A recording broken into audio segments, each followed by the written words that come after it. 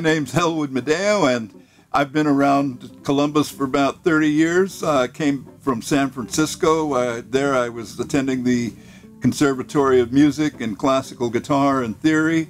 I also played at the Great American Music Hall out there with a jazz group.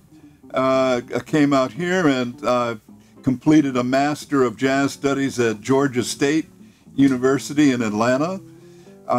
And since then, I've been teaching school and also playing with various groups in the jazz club scene here in Atlanta.